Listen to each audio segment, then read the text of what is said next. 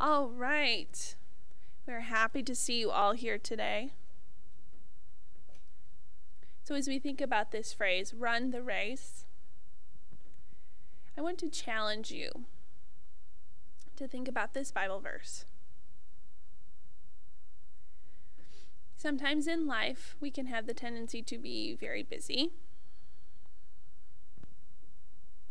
Sometimes we're busy, sometimes we're not, but at times it can seem that we are extremely busy. Recently, with my daughter getting married, it has been, oh goodness, quite crazy. Just details here and there, and making flowers and setting up different things. The list just goes on and on. Many, many late nights were involved. And there's the wedding, but also my 3 boys are in baseball, so we're constantly shuttling them to games and practices, and so we have the wedding busyness and that, and also we have decided to put in a new floor in our house, so it was not a good idea. But as we're putting in the floor and doing baseball and doing the wedding, and we have family coming from out of town, it's just been so hectic. So as we've been completing everything, and the time has finally come to say goodbye to everyone and come to church, we're just spent. Just exhausted. It's that you can't call in sick, but sometimes in life it gets really busy and you want to be able to do that.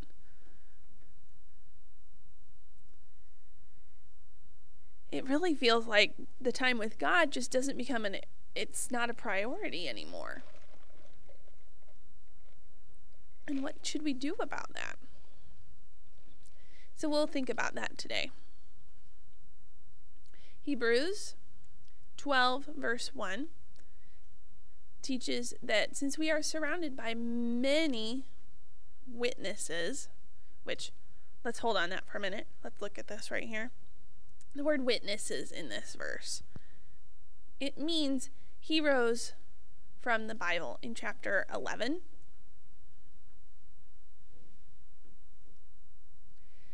Hebrews chapter 11 is about Moses and Daniel, Samson, all these different people from the Bible who God used in great ways. So with that group of people in mind, who are now watching us, they are witnessing, they're watching us, what we're doing today. Let's continuing with the verse. It says, let us rid of everything that keeps us from serving God, including sin, and let us run the race God has for us.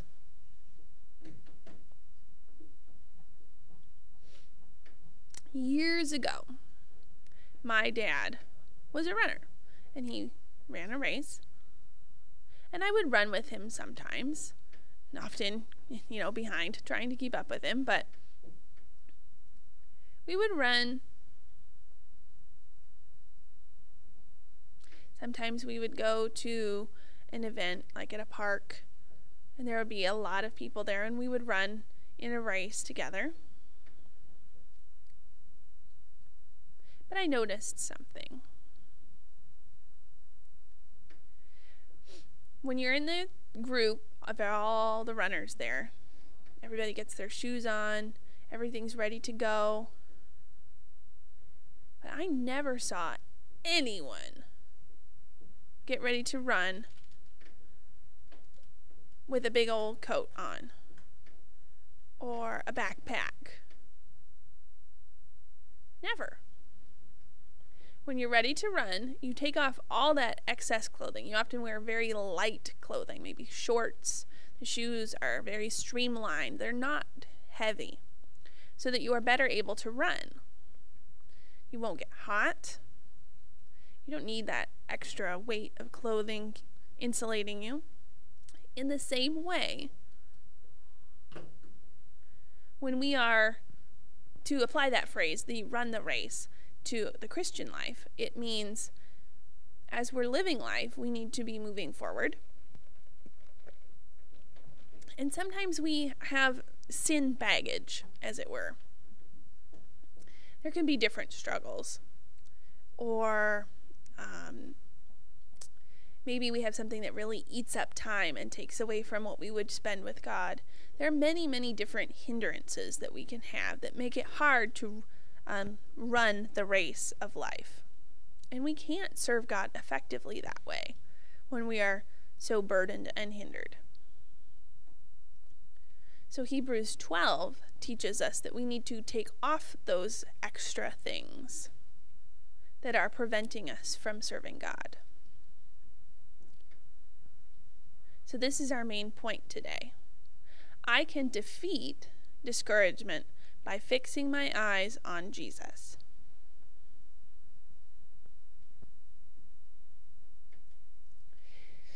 Maybe when you get extremely busy, you feel very discouraged and that you cannot serve God. Maybe you feel weighed down by your struggles of life. Maybe you feel you don't have enough money, so that's a discouragement for you. Maybe no friends. Maybe you don't like your job so much, so you begin to feel discouraged from whatever it is. There are many different things that Satan uses many different avenues to get to us. But the Bible says that if we focus our eyes on Jesus, then we can defeat that discouragement. We won't continue to obsess about those things, but we'll be able to turn our attention to Jesus appropriately.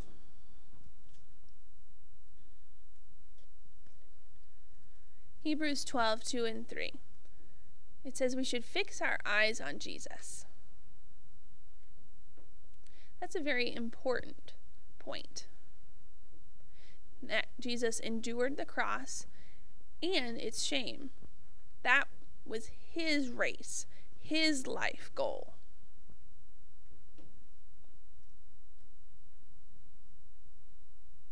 If you're running a race, you keep your eyes on the finish line. That's what you're looking for. And you keep going towards it. You're not looking around at sightseeing. We don't take the time for that. You keep running with a mission. It's to get to the finish line. So in the same way, Jesus lived his life with the goal of getting to the cross, until it was the right time for him to die on the cross and rise again. So Jesus modeled that example for us of God giving a race to live.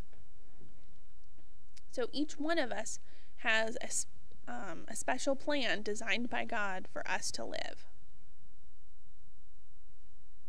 So we can't let disappointments and discouragements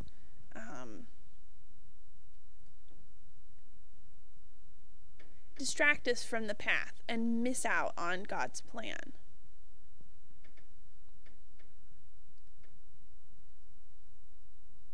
So the verse also says, consider him, so that you will not grow weary and lose heart. If we are focusing on Jesus, then it won't be as easy for us to get distracted. So we have point number 1 here. Jesus is the pioneer.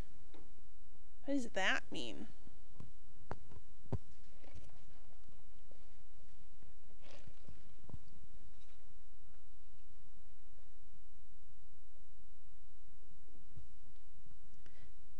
What could this word mean here? Pioneer.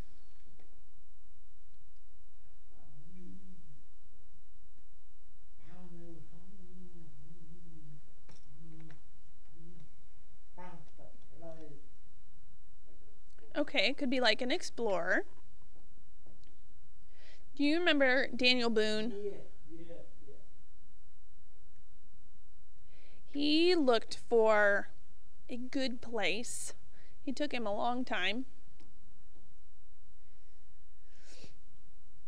Even if it had a lot of trees, thick undergrowth, he made his way through it, cleared a path to set up towns, houses, and he became famous as an explorer. So that's kind of like Jesus is our pioneer. He really helped us to figure out how to live. He gave us that model of how to deal with problems in life and how to overcome struggles, how to live successfully. Perfecter of our faith as well.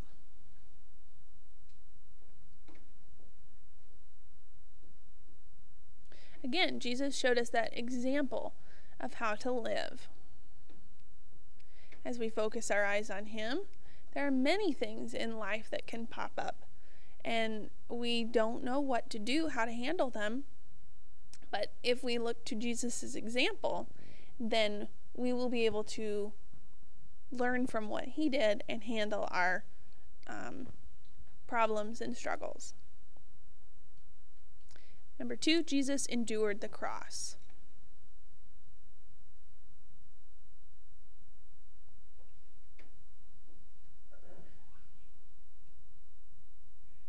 So we see this word endured here. Sometimes we as well have to endure things. And we must be faithful throughout it. Life is not easy every day. Sometimes it is very hard. So suppose Jesus had looked at the cross and said, "No, that is too hard. It's too much, and I'm not going to do it." We would all be in trouble. So we need to thank Jesus for his willingness to endure that. And then learn from that model that we too can endure our daily struggles. Sometimes obeying God means that we will go into trials. But we must accept them and endure them. And God says that he will help lead us through them. And we can trust him on that. Here we have our last point. Jesus is sitting down.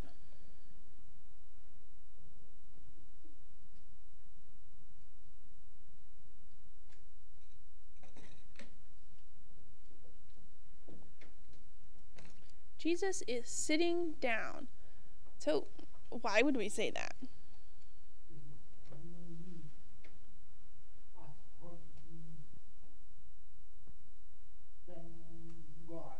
Okay, so he's endured the cross, and that's done. He was buried, and he rose again, and it's done. That was the point of Jesus' life. That was his race. So now that that is completed, he has died and rose again and is in heaven, his work is done. And one day, our work will be done as well. We don't know when. It's when we die. That's when it will be done. But we need to endure it while we are here and not quit. We should persevere. There are many Christians who quit for different reasons. Very often there are disagreements within church that they're really insignificant, but people quit the faith for it. But we really need to persevere and remain faithful. And remember that God has a plan for us.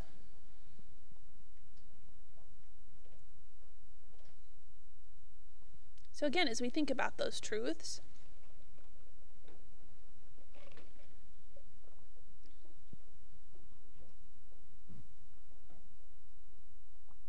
when we think about our own lives,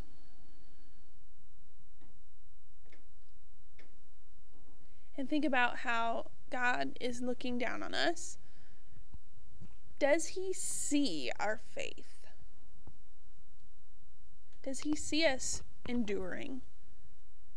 Or does he see us discouraged? Does he see us weighed down with struggles?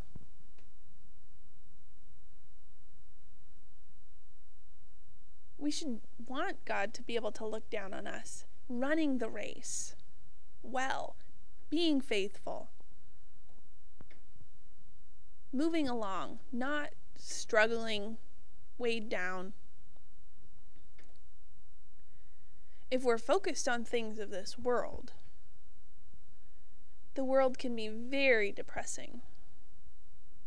So we need to keep our eyes on him. One last thought for you. Do you remember in the Bible where it talks about Peter and he's walking on the water? Do you remember that? So they're out in the boat and Peter looks over and sees Jesus walking across the water. And he calls out to him and it says, "Can I join you?" And Jesus says, "Yes." So Peter, steps out of the boat and is walking, and all is well, and he thinks it's really neat. But the moment he gets discouraged, he looks at the waves, and he starts to feel as he's sinking down, and then he cries out, "Help me, help me." So why did he sink? Because he stopped looking at Jesus. He took his eyes off of him, and down he went. If Peter had kept his focus, he would have stayed on top of the water. So we too need to keep our eyes focused on Jesus. It's all easy for all of us to get caught up in our troubles and struggles, but we need to put them aside and keep our eyes on Jesus. And Jesus is always there. It doesn't matter if you feel surrounded by problems. Just remember when Jesus was in the boat and Jesus was sleeping and his disciples looked out at the storm and the rain and they were all very scared and they ran to him and wake him up, said, "Help us, help us." And Jesus didn't look worried at all. He was just sleeping. He's like, "Okay." So he, stood up and calmed the storm, and that was that. In the same way, we have struggles, storms, as it were, in life. And he can calm them if we just look to him. But we have to decide to do that, to run the race, looking towards him. Let's pray. Father, thank you for this message today. Help us to apply it. I know that I myself struggle with this discouragement sometimes as I get caught up in problems of life. Help us to decide to keep our eyes on you and not to become distracted with other problems. Help us to understand that if we look to you, we will be successful in the race you have us set to run. Thank you. In Jesus' name we pray. Amen.